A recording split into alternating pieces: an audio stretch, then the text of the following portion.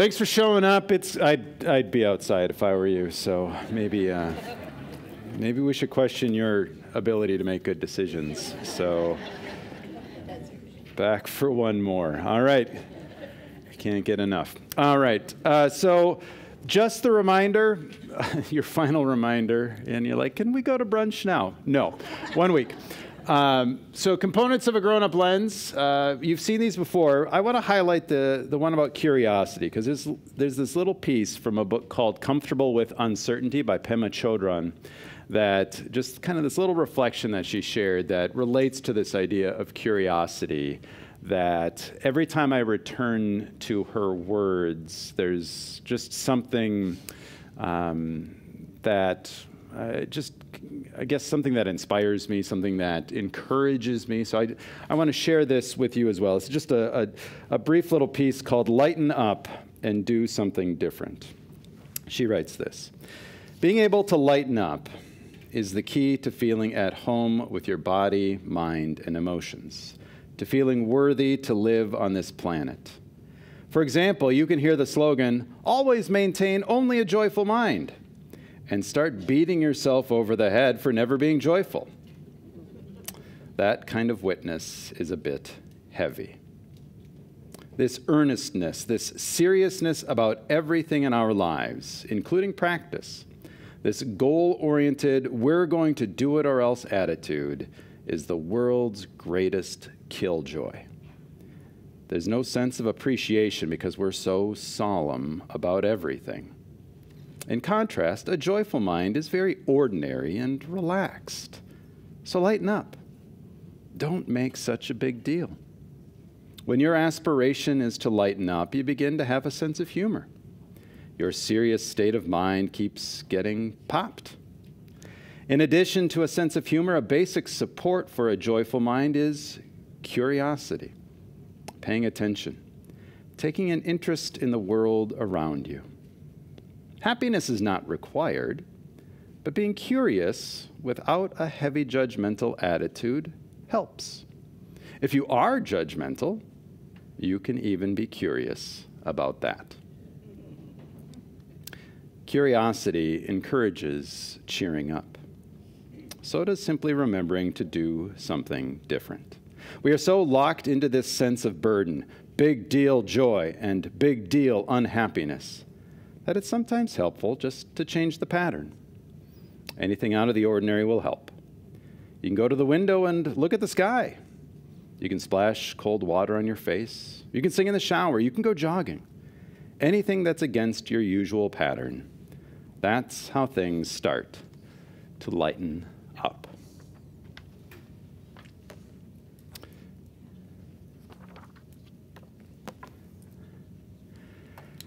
So today, maybe you saw that, you know my comics thing, but I think this is just brilliant, and I love Pearls Before Swine, and I don't know why. Maybe you saw this one last week. Oftentimes there's this recurring, the great wise ass on the hill. And so Rat goes up and says, "Oh, great wise ass, what have I done to deserve the life I've had?" And then the wise ass says, "The good parts or the bad parts?" And Rat says, "Well, the bad parts. The good parts I earned." And Rat goes down to Pig and says he was too speechless to answer. And so I share this simply because we should just be on the watch to think that the good in our lives is as a direct result of the things that we've done, that we've earned the good. And then it's the bad stuff that we want some sort of cosmic explanation to. And the opposite as well. We don't want to think that the good is all somehow cosmic and the bad is just about us. But it's just put very pointedly when a character like Rat puts it the way that he did. So just one that I like to hold up. So today our last story that we're dealing in our Bible stories for grown-ups is updating our lenses. It's the story of healing the man who was blind. So we'll start by Just hearing the text. So I'll read the translation from the Common English Bible. If you have your Bible with, feel free to open, and then it's always interesting to see how different translations sound and how different concepts get brought up. Someone was bringing up that the translation they were reading last week, whereas the one I was using said that the people were grumbling. I believe the term in a different translation was murmuring. So just kind of interesting. And that's also why it helps us understand that every time we read the Bible, simply the act of reading the Bible is an act of interpretation.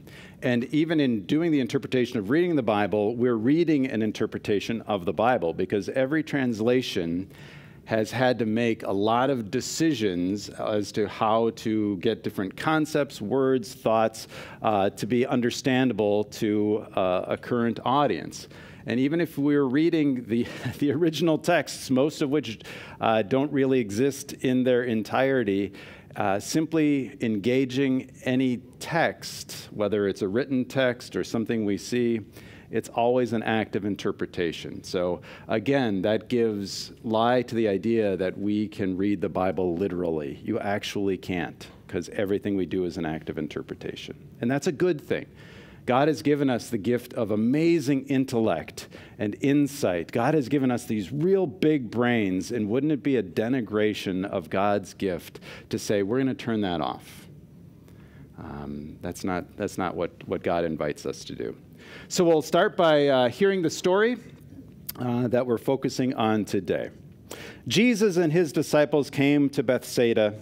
Some people brought a blind man to Jesus and begged him to touch and heal him.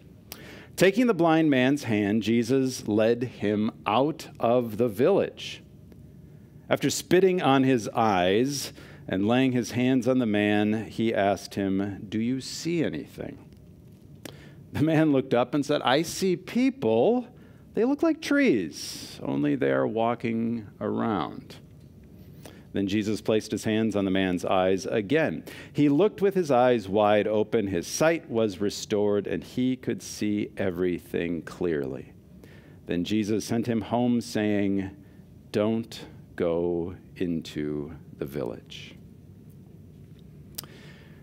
So we have in front of us today what's a miracle story, this miraculous sort of healing, because I guess LASIK didn't exist back then. That's a joke. But it didn't exist. So,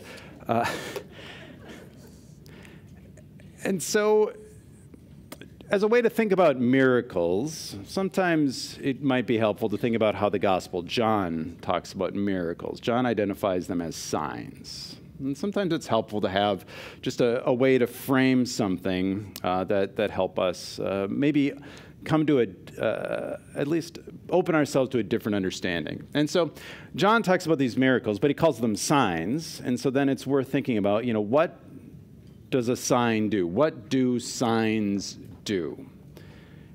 Signs exist to point to something else. If you're driving along the highway and there's a sign that says, wherever you're going, 15 miles. You don't tend to stop and admire the sign. If you do, it's usually bad news. If you're on the interstate especially, don't stop on the interstate. But the sign is there to point to something else. It's pointing you to your destination in this case. You're going to this place that's 15 miles away. The sign is pointing you to say you're on the right track. You're going there. There's directional signs, there's speed limit signs. It's always pointing to something. Signs don't exist for the sake of themselves. And so John uses that idea, and so maybe it's worth thinking, John uses that idea, talking about signs or miracles in that way. And so maybe when we encounter miracles, it's helpful to think about what are any of these miracle stories pointing to? Because otherwise it just becomes, well, that's good news for that guy, but what does that mean for anyone else? So that's why it's important to be careful about our own miracle stories too, whatever they may be. Because I hear miracle stories, and it's great. I think miracles exist, and talking about what that means, that's a lot bigger conversation than we've got time for today.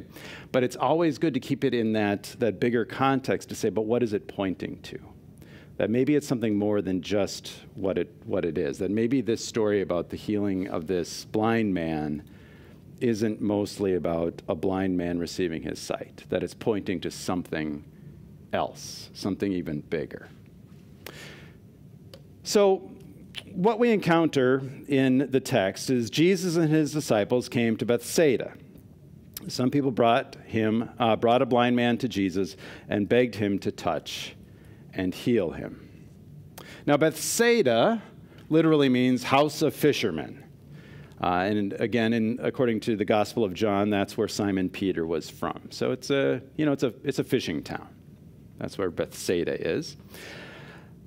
What I want to highlight, though, here is that phrase, some people. Some people brought a blind man to Jesus and begged him to touch and heal him. And this idea of some people, this isn't the first time that this has come up in Mark's gospel. So today we'll especially pay attention to the context within Mark. So we're going to kind of be journeying through this gospel in some specific ways to see how this isolated story of the healing of the blind man fits within the larger story that Mark is telling. So some people, this isn't the first time some people have had an impact or a significant role in the story, because back in Mark 2, we read this. After a few days, Jesus went back to Capernaum. Now, after Jesus grew up and started his ministry, he left his hometown of Nazareth, and Capernaum became his home base. And so that's, you may have had kids who grew up and moved away. So Mary knows what you feel. That's a joke too. I'm sorry. Jesus went back to Capernaum, and after people heard that he was at home, so many gathered there that there was no longer space. This is probably a familiar story to you. Not even near the door. Jesus was speaking the word to them. Some people arrived, and four of them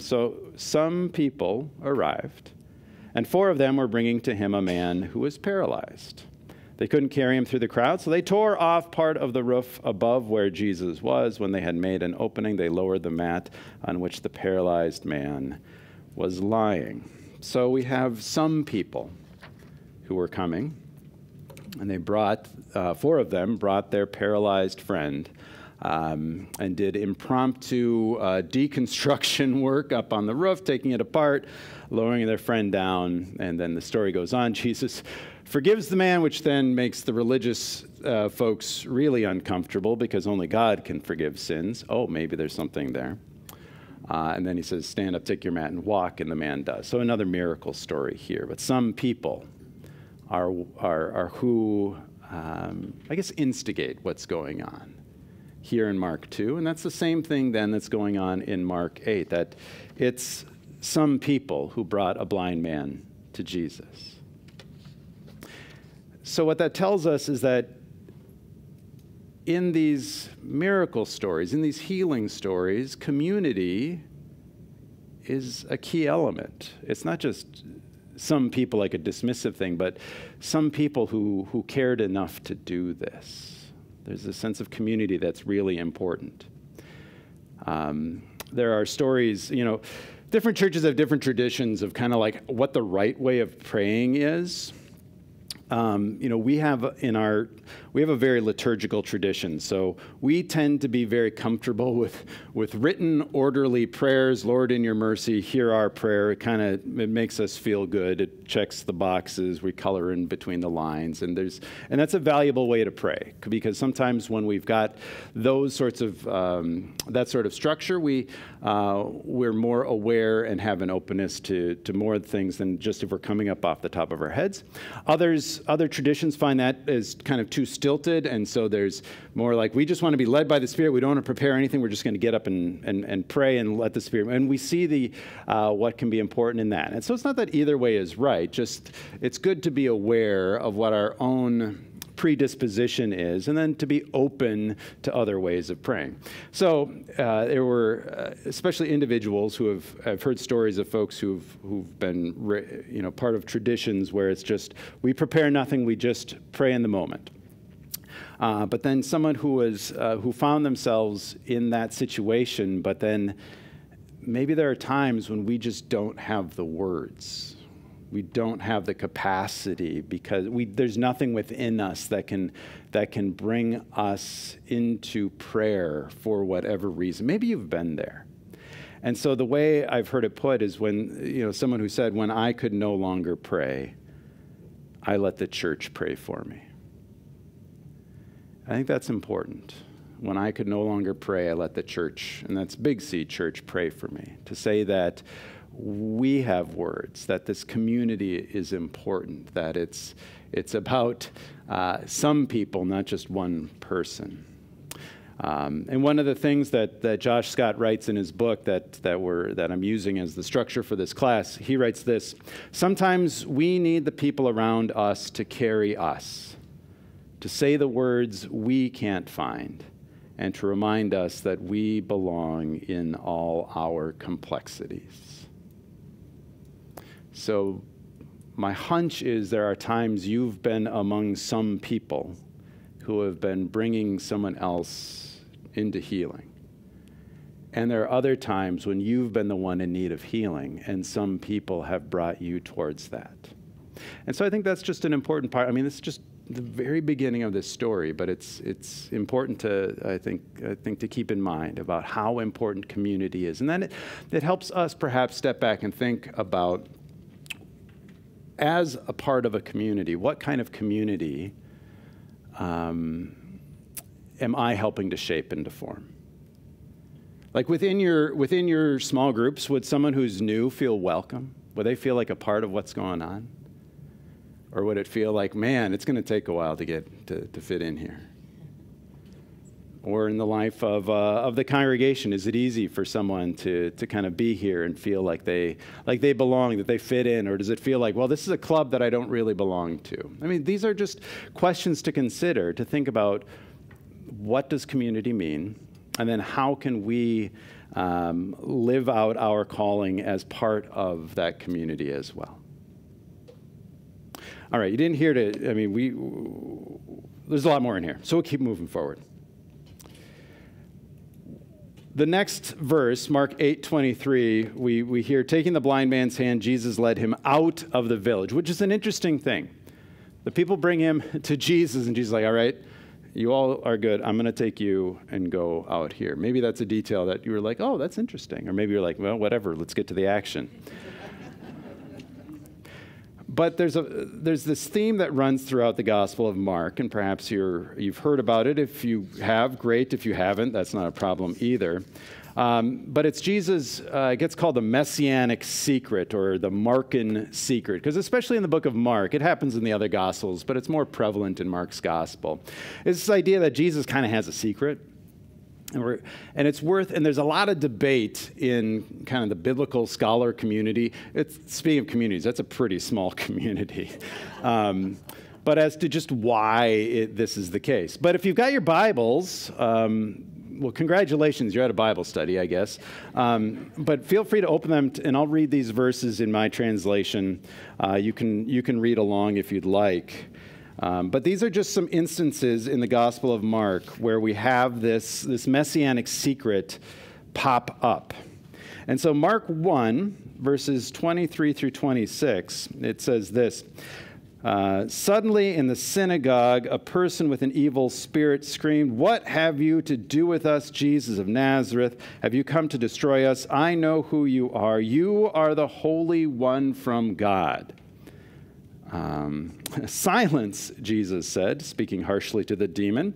Come out of him. The unclean spirit shook him and screamed, then it came out. So it's interesting, of course, one of the things that happens in the Bible is that the evil spirits, the demons, however we want to talk about, they know exactly who Jesus is. They know right away. But Jesus has silence. Isn't that bad PR? I mean, doesn't Jesus want the word to get? I'm where he's supposed to go out and let the world know about Jesus. Why isn't Jesus helping his own cause here? Well, all right. Verse 32, same chapter. That evening at sunset, people brought to Jesus those who were sick or demon-possessed.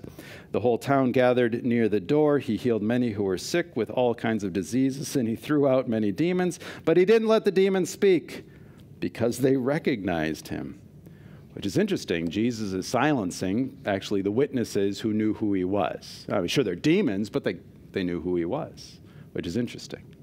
And then later on in Mark 1, starting at verse 43, sternly Jesus sent him away. This is a man he had healed. Don't say anything to anyone. Instead, go and show yourself to the priests and offer the sacrifice for your cleansing that Moses commanded. This will be a testimony to them. So even Jesus heals this other, there's no demons mentioned here, but then Jesus still orders the guy to go present himself to the priest. So that's just kind of the formal thing, part of the ritual of the cleansing. And Jesus says, don't say anything to anyone. And it continues as well. So then immediately after our text today in Mark 8, starting at verse 27, Jesus and his disciples went into the villages near Caesarea Philippi, which is a fascinating place for Jesus and his disciples to be. Caesarea, named after Caesar, the Roman emperor, and Philippi, named after one of the kings, both of whom, so it's this town that's doubly named after these oppressive forces. Fascinating place. I mean, just think. I'm not going to name names, but think about a place that would be named like, Hitler Mao or something. I don't know. On the way, Jesus asked his disciples, who do people say that I am? They told him, some say John the Baptist, others Elijah, and still others one of the prophets. Jesus asked them, and what about you? Who do you say that I am? Peter answered, you are the Christ. Jesus ordered them not to tell anyone about him. Fascinating. So there's not consensus as to why there's this messianic secret. There's some ideas, and you probably can come up with your own, but a couple of the main ones are, one is that there's this lack of understanding by his disciples and his hearers, that they maybe grasp part of who he is, but don't know well enough to be able to articulately share or fully share who Jesus is. Our other thoughts that would see this as the messianic secret is that this would be perceived as a threat to Rome, because Messiah was both a religious term as the anointed one, but it's also a political term, because that's where the Roman rulers would be anointed as well. So it would be seen as a threat to Rome, and then this would undermine any of Jesus' ministry at this point as well. So just a couple of the main thoughts. There's other things, and you can speculate on it and kind of dig into, well, why do you think Jesus kept telling people not to say who he was? All right, now we get to just one of the oddest details in any of Jesus' healing stories. Clearly written pre-COVID, after spitting on his eyes. That's gross, Jesus. Gross. And laying his hands on the man, Jesus asked him, do you see anything? The man looked up and said, I see people. They look like trees, only they are walking around. So there's this healing, but it is incomplete. Which is wild, because this is Jesus doing the healing, and the guy's still, he can see, but it's blurry. He sees people, and he knows they're people, but they look like walking trees. So it's a very different thing that he sees. So, I mean, did Jesus swing and miss? Was he just having an off day? Kind of what happened there? And I think that's perhaps the crux of some interesting conversation here today, too. And I think this is where we'll focus most of our energy, at least I will for the rest of our time, to figure out what happened. Because it seems like Matthew and Luke were kind of uncomfortable addressing this because in the healing of the blind stories that they have, Jesus just nails it on the first shot. There's no, okay, we gotta take another run at this. So it's interesting that Mark includes this. So, of course, we've heard the story, but it continues. Then Jesus placed his hands on the man's eyes again. He looked with his eyes wide open. His sight was restored, and he could see everything clearly. Then Jesus sent him home, saying, "Don't go into the village." So, go home, but take the side roads, the back roads. Again, it's the messianic secret. Jesus saying, just keep it to yourself. Fascinating thing. All right, if you want to head your Bibles out again, we're going to start then putting this story within its context in Mark to try to see maybe the chapters around this story, the verses around this story can help us understand what's maybe going on with this two-stage healing, because it seems like an unfamiliar thing for us. So first in Mark chapter 6, should be a familiar story to you. Mark 6, starting at verse 30, we have the feeding of the 5,000. We got the apostles returned to Jesus, told them everything that they'd done and taught. Many people were coming and going, so there was no time to eat. He said to the apostles, "Come by yourselves to a secluded place and rest for a while." They departed in a boat by themselves for a deserted place. Many people saw them leaving and recognized them, so they ran ahead from all the cities and arrived before them. So even though there's this messianic secret going around, word is still getting out, which is fascinating. So maybe people aren't good at keeping secrets either. When Jesus arrived and saw a large crowd, he had compassion on them because they were like sheep without a shepherd. Then he began to teach them many things. Late in the day, his disciples came to him and said, "This is an isolated place, and it's already late in the day. Send them away so that they can go to the surrounding countryside and villages and buy something to eat for themselves." So the disciples clearly are the logistics team here.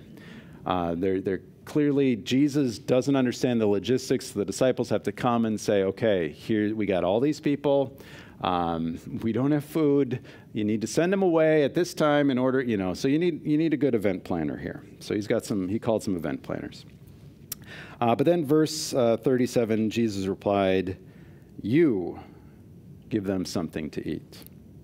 But they said to him, "Should we go off and buy bread worth almost 8 months' pay and give them something to eat?" He said to them, "How much bread do you have? Take a look." After checking, they said, 5 loaves of bread and 2 fish.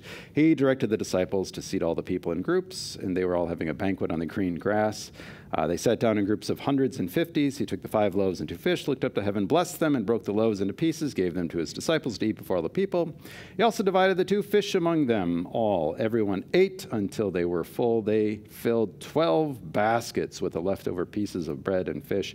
About 5,000 had eaten.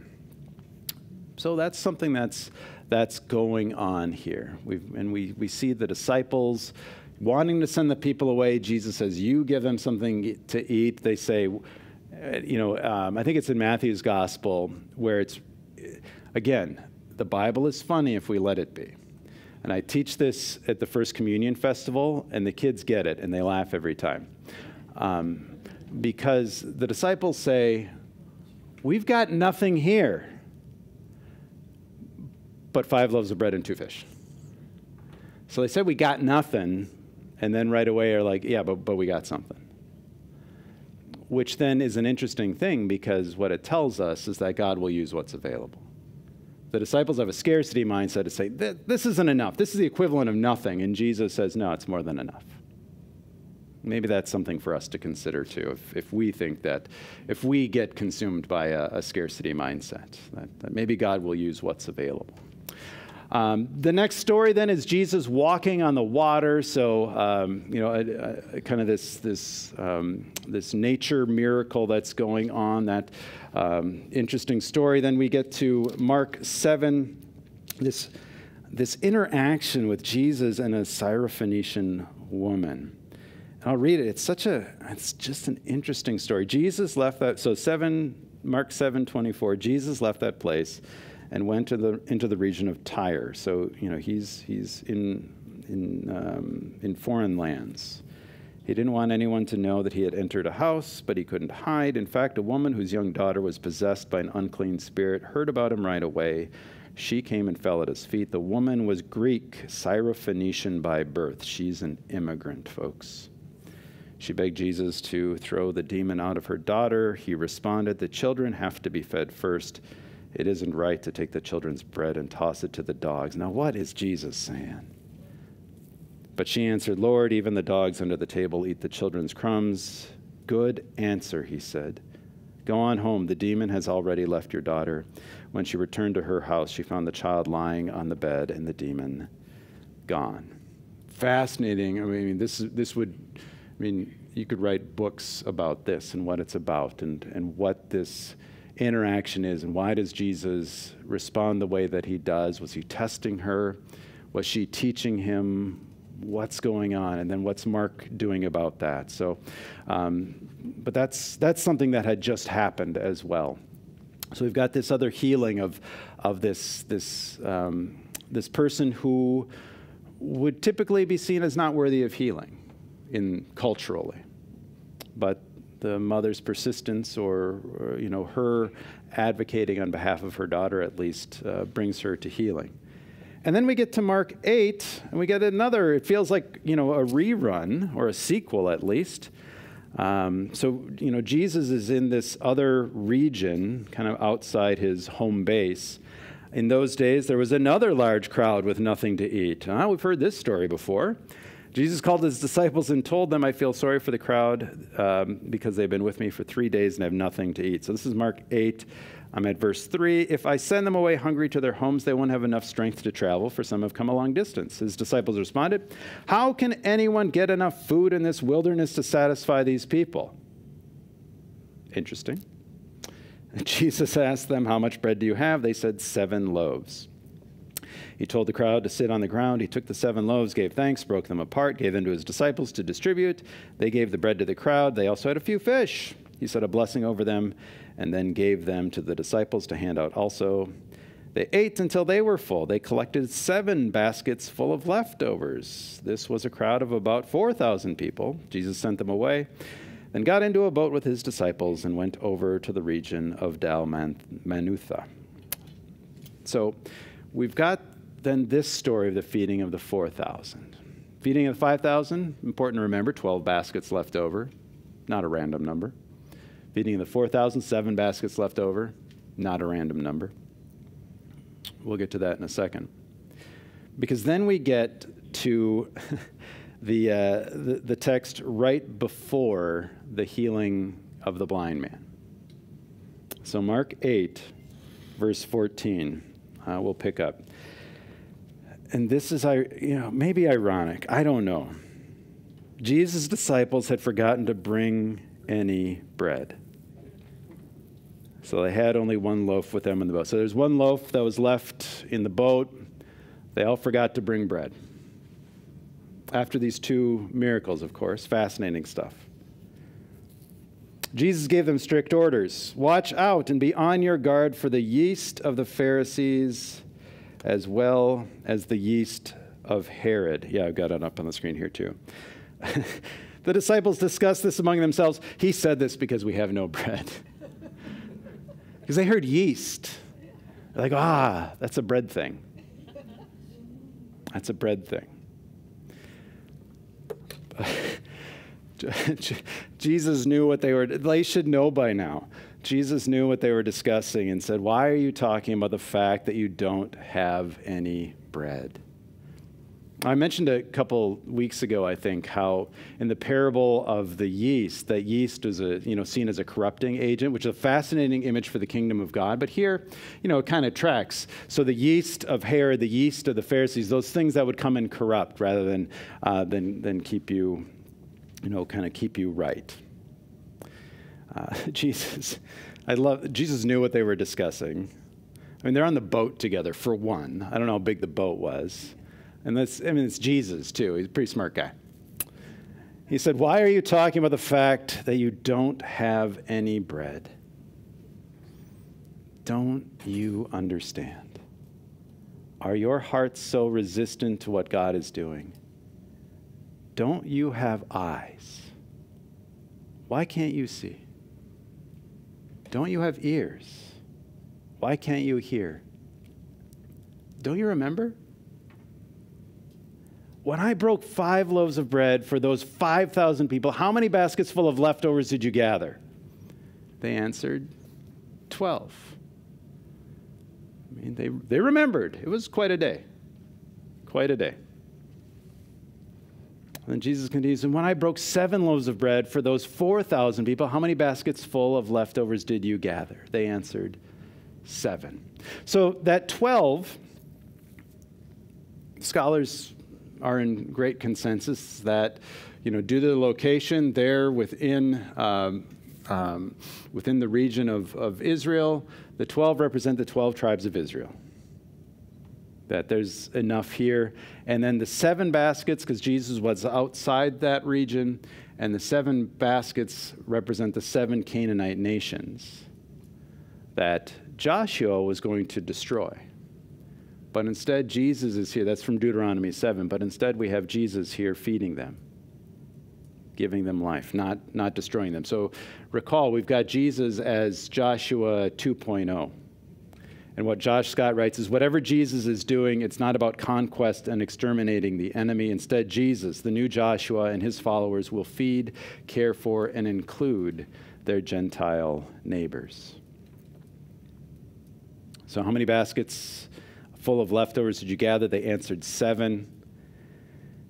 And then this next line has been proposed that it is the saddest line in the entirety of Scripture. Jesus said to them, and you still don't understand? You saw those loaves and fish feed 5,000 with 12 baskets full. You saw those 7 loaves feed 4,000 with 7 baskets left over. And you're still worried about where you're going to get bread. And you still don't understand. That's what had happened just before the scene with the healing of the man who was blind. So right after then, we've got the healing story, the man born blind. Remember, Jesus, don't you have eyes? Can't you see? Don't you have ears? Can't you hear? Then there's the healing of a blind man. After that, we had Jesus say, who do people say that I am? We read that a few moments ago. Some say John the Baptist, others Elijah, others one of the prophets, but who do you say that I am? Peter nails it. You are the Messiah. You are the Christ. Jesus says, don't tell anyone. And then we get to these verses. Then Jesus began to teach his disciples, the human one, the Son of Man, must suffer many things and be rejected by the elders, chief priests, and the legal experts, and be killed, and then after 3 days rise from the dead. He said this plainly. But Peter took hold of Jesus and, scolding him, began to correct him.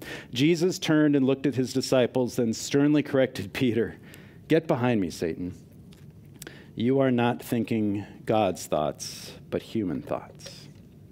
Satan here is not, it's not a demonic term. Satan means the accuser, the tempter. And so Peter is tempting Jesus to be someone other than Jesus came to be. So that's why Jesus is correcting Peter. Remember, Peter just got it right. He said, you are the Christ, you are the Messiah. Then Jesus explained what that means by talking about his death and resurrection. And Peter said, no, you don't get it, Jesus. And so it could be. So this is right after. Remember, we have this 2-stage healing. I can see trees, or I can see people, but they look like trees walking. And then we needed the second touch. The first touch, there was some sight, but it was still blurry. The second touch, then he could see. Perhaps right here, Peter is in between touches. Like he's been touched the first time, but it's blurry. He can't quite see it. He can kind of make it out. He can see it's people, but they look like trees walking around. He knows Jesus is the Messiah, but he doesn't He doesn't know what that means yet. He's in between the first touch, where his eyes begin to be opened, and the second touch when he understands just what that means. So it could be that Peter here is in between touches. He's in this liminal space. Something's already happened, but it hasn't yet been completed, sort of piece. We see it again, too, perhaps in Mark 9. The whole story is verses 14 through 27. There's this demon-possessed boy. The man begs Jesus to heal him, and there's different translations of it. The father cried out, "I have faith, help my lack of faith. I believe, help my unbelief," which is a great distillation of this idea of this father being in between touches. I believe, help my unbelief. I have faith, help my lack of faith. That both things can be true when we're in those in-between spaces, those in-between times, when something has started, but it isn't done yet. We talk about our faith, our lives being in the already but not yet. Jesus has already been resurrected. We hear about that all Easter long, all year long, really. But the fulfillment of everything that means has not yet come. So we're in between touches in this stage of history. It's already happened, but it has not yet been completely fulfilled. Already, but not yet. The first touch has happened, the second touch has not yet. And so maybe it's worth us thinking about this idea, and you could even talk then in your small groups today. Where are the places where we may be in between touches in our lives as individuals, as a small group, as a community, as families, whatever it might be, as a world, to say there's something that's happened, but the next touch hasn't happened yet. Like there's kind of a dawning, but it hasn't been completed yet. We're at a threshold space, a liminal space. Where are those liminal spaces that we experience in our lives? Something has begun, but it is not yet completed. And that's kind of where we don't like to be, in this in-between. I know I hate being in the in-between. I want it to be done. But a lot of life is lived in between. And so then as we think, just drawing all the way back, last thing I'll share is just thinking back about miracles. I just want us to maybe broaden our framework as well, that miracles can be more than just something that seems very implausible or even impossible or difficult to explain in some ways. Because again, that if a miracle is truly a sign that's pointing to something else, then what's the something else that it could be pointing to? And so I want to share a graph, because I think this tells us, I think this gives us a picture of miracles among us. This is the life expectancy of people on this planet over the last, 250 plus years. And then different regions. So from, the different colors are for different regions. Africa is the blue that tends to be on the bottom. We have the entire world is the red. So if you just want to see what the average life expectancy in the world was, it was under 30 years. From 1770, that's about as early as we could get, as data could possibly exist, through about 1900, and then it starts shooting way up. So that now, and really it had only gone up until COVID, it went down, and it'll probably start going back up again. But if we think about all the things that have taken place, these are miracles. Because if any of us have broken a bone in our lives, 300, 500, 1,000 years ago, we probably would be goners by now. Any of us who were born cesarean or who gave birth cesarean, goners. Think about everything else. Think about all the vaccines. Who dies of polio these days? No one. Miracles. They're all around us. The statistics bear out. If we're over about 32 years, and I will admit I'm more than 32 years old. I would have outlived my life expectancy if we were living a few hundred years ago. And so what does that point to? Maybe there's this God who provides us this opportunity to use those big brains that God gave us, to put them to good use, that bring about life and fullness and health in ways that we never want to take for granted. And then we want to go out and share that as well. That maybe we can learn from the disciples, and where they didn't understand, maybe we can have a dawning awareness, at least, as we continue to go out and see the miracles all around us every day. Well, thank you so much for putting up with this for 6 weeks. Next week, we got brunch, year-end worship. Thanks, everyone. Enjoy your conversation. Have a great week.